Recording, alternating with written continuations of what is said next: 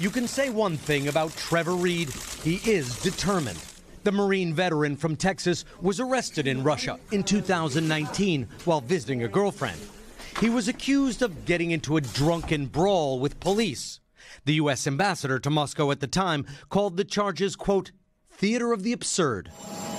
After nearly 3 years, often in solitary confinement, Reed was released in 2022, swapped for a convicted Russian cocaine trafficker serving in the United States.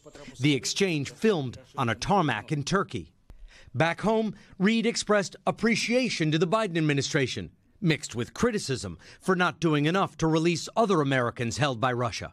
Yeah, that frustrates me that they're not doing more. The White House, has that position to go out and say, yeah, we're going to make this exchange. We're going to get these guys back for this guy. And, they have the ability to do that. So why they haven't already done that, is a little bit beyond me. After that, Reed signed up to be a volunteer for Ukraine to fight against Russia. A Pentagon official confirms he's being treated at a U.S. military hospital in Germany.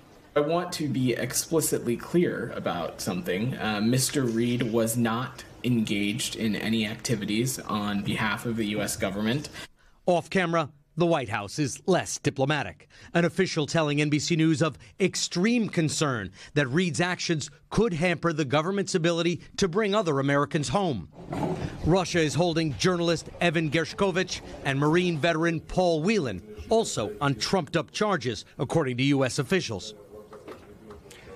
The White House worries the fact that Reed went to fight against Russia makes it harder to argue that Russia should let other Americans go. Reed's family is keeping silent. Hoda? All right, Richard Engel for us on that story in London. Richard, thank you. Hey, thanks for watching. Don't miss the Today Show every weekday at 11 a.m. Eastern, 8 Pacific on our streaming channel, Today All Day. To watch, head to today.com/allday or click the link right here.